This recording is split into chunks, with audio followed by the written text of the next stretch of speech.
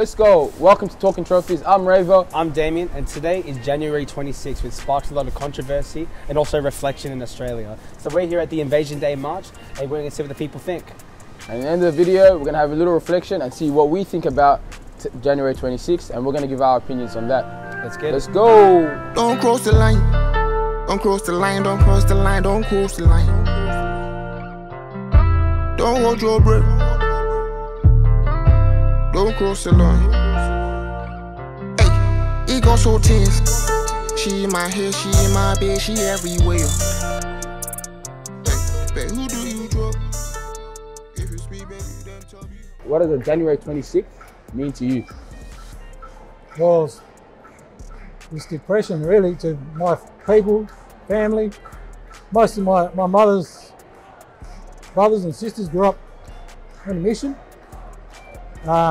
Reserves, but today I just see it as a white man's day, to be honest, and it's always been like that. It's been like that since I was a young child. What does January 26th mean for you? For me, it's like, it's the fact that it's kind of celebrated like around the country it's insulting, because all it's doing is just marking, it's basically, you know, Australia, colonial Australia saying, when we arrived here, that's when things were good. Before things were bad, but when we arrived here, that's when things got better. That's when we, you know, made this place civilized, which is, you know, a very classic kind of colonial thing. That's what they did back in America, back in Africa, everything like that. So that's kind of what it represents to me. It's like the kind of the arrogance of white colonialism.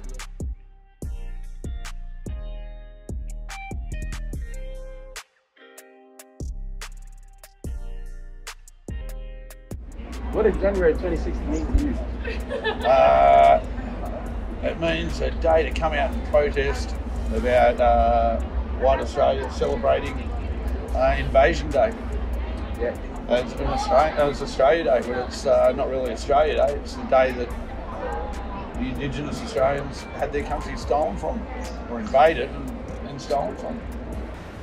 So what does January 26th mean for you? It means a day that we've got to come out and be an ally and support the struggle for racial justice in this country. So what does January 26th mean to you? It means the start of the invasion, I guess, you know. That's when white people first brought all their ships with all their peoples, and they, you know what I mean, come here and then just, dispossess my people, and it all started, it all began then, brother, you know what I mean? Yeah. Do you believe the date should be changed? Shouldn't be a public holiday. That's one thing we should get past. Shouldn't be celebrating a day that's ruined thousands and thousands of lives and depressed a lot of Aboriginals.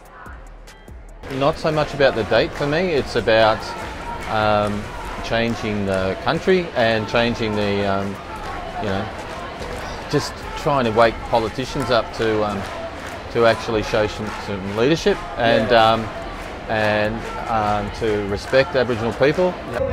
And that leads on to the next question. Do you feel like Indigenous people are acknowledged enough in Australia or not?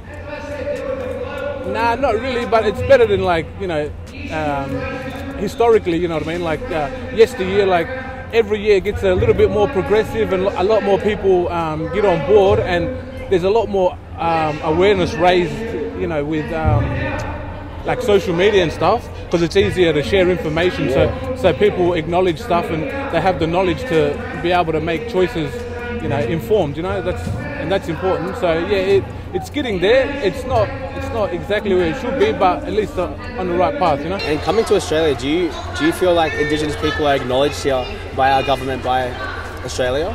By the government? No. Like you know, comparatively to like America, because I used to live there for a bit. Yeah. Slightly more, just in the sense that, like, they give a lot of lip service. Yeah. You know, they've got the whole kind of welcome to country. They kind of mention things like that. There was the apology, but practically no. No, I don't, man.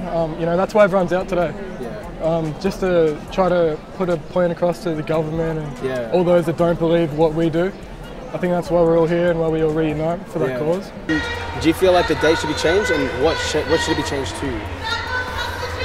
I think, if anything, I think the date should be changed to whenever they I forgot what it was exactly, but when they in 1966 the Aboriginal Rights Act, something a date like that. When do you think Australia Day should be? Well, we shouldn't be celebrating Australia Day. We shouldn't be no Australia Day. Yeah. And what do you think of Australia Day? Me? And when do you think Australia Day should be?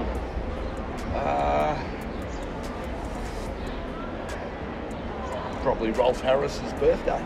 Yeah? Yeah, Rolf Harris's birthday. And why is that? Oh, well, Australia has a long history of molesting children, and he's probably our most famous pedophile. What did he say? And when do you think Australia Day should be? I don't know. I don't really have any opinion, but like I don't know when they're gonna make it. But you know, I've heard people say like May 8th because like it sounds like mate. You know, bro, I've been saying that. I've been saying that to people, bro. Yeah, May like, 8th, mate. Yeah, you know what I mate. mean? You know what I mean? Yeah, like that's a good day. That's a good day. Yeah, I've heard that argument. You know what I mean? Yeah. And that sounds better. You know? Yeah.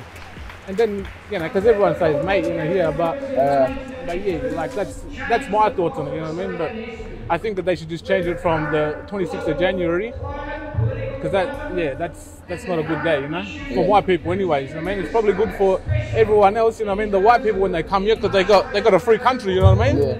But yeah, not for mine, but yeah. So we just got back from the Australia Day, Invasion Day protest. You know what I mean? We got to hear what people think about it. So what do you boys think about like today, you know, January 26th, and what's your views and how do you think it should be changed, if it should be, or do you feel like it should be kept the same? We'll start off with you, Damien. Yeah, I think the turnout from today was actually really good. So many people, really diverse. I think today's a lot about reflection. I think you can tell by the people's attitude, people's like voices that like, they're like, it bothers them. It bothers them that like Indigenous people aren't heard in Australia, that this day is actually celebrated and not reflected on. And I think that's where I stand with it. I think this day, like the date, whatever, like, I think it's up to Indigenous people where it should go, but like I think they shouldn't get rid of the element of reflecting on what happened, so that way people know like what the foundation of Australia is, and not like kind of ignore it and blow it away, and that we're this big beautiful country that was just birthed like that. But I think. Alright, but what do you think? Like hypothetically, tell me what you think should be changed. Like just you know what I mean? It's not really like. I think Australia Day shouldn't be celebrated. I think it should be reflected on. And if they should reflect it, they should change the date to maybe a date that, I don't know, I think really resembles Indigenous people. If there is a day of celebration in Australia, that Australia Day should be a day of celebration, and actually on a day of celebration instead of a day of trauma. Yeah, I agree with you on that point. Me personally, I didn't know much about Aboriginal, like, or First Nation folk, like, struggles that much. We learned about it in school, but like as I got older, you hear more and more about it, and you realize Australia didn't start off as a country that was beautiful, you know. It's a very dark history, and it's a country that was bred and born in blood and murder. So I understand like the pain that, like, I would never understand the pain that Aboriginal and First Nation folk feel, but it's extremely insensitive to not acknowledge that, you know, to celebrate a day where, to have a public holiday where you go and have a barbecue, be happy and laugh, take photos, and throw around the Australian flag and be patriotic on a day when boats came and, you know, it started the invasion and the genocide of Aboriginal people. And technically, if it is Australia Day and people all celebrate a time of multiculturalism, how can an Aboriginal person celebrate that time?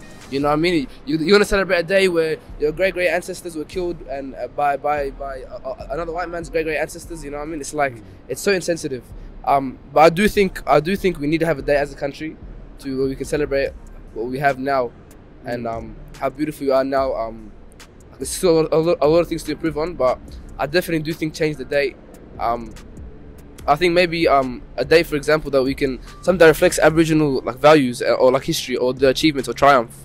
Maybe they like when Kevin Rudd finally apologized. Kevin Rudd was a Parliament, and his promise was that he would apologize and acknowledge the stolen generation, what happened, and that was a big achievement. So I reckon maybe have a date that reflects an achievement of Aboriginal strength and resilience. You know, it's not that they maybe you know, like, I'm not sure, man, but like something that reflects their struggle and their achievement and their triumph.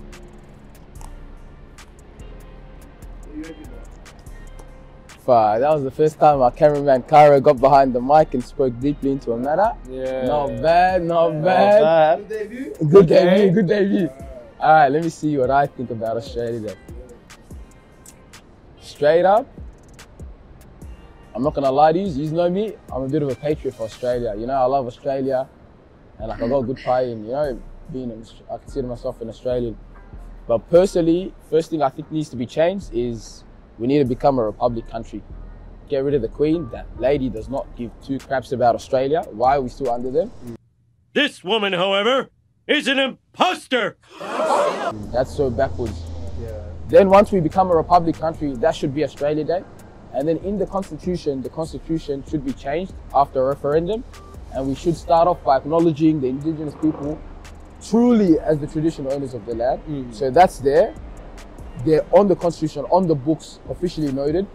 And then after that, I feel like we should start a new Australia where it includes everyone. Yeah. You know what I mean? Indigenous Africans, African Australians, Asian Australians, South American Australians, European Australians, anyone that's considered Australian is included in that, you know what I mean? Yeah. So we move over towards the future and where we can have a patriotism for the country. Like, it's not something you should be ashamed of loving your country, you know what I mean? I feel like there's a bit of a negative connotation like with Australia. It's like, if you love Australia, you know what I mean? It's like, you're racist or you don't, you know what I mean?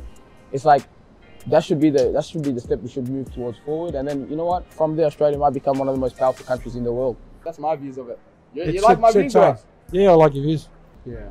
You know what I mean? And that's what I reckon. That's my views on the thing. And you got to respect everyone's views. I understand people that maybe still want to celebrate Australia Day because maybe it's a family tradition. But also, you have to also acknowledge that this, you know, there was a dark history in Australia, and I feel like we got to appreciate the indigenous we have now and listen to them and what they feel about, you know, today. And I feel like that's it. But before we wrap up, I hope you enjoyed this episode of Talking Trophies. Make sure to like, subscribe, and comment on our videos. Make sure to share it around to your friends as well. Get around it. What do you guys got to say? Can I say it? Stay humble, face. Hey. Don't cross the line. Don't cross the line. Don't cross the line. Don't cross the line. Don't hold your breath.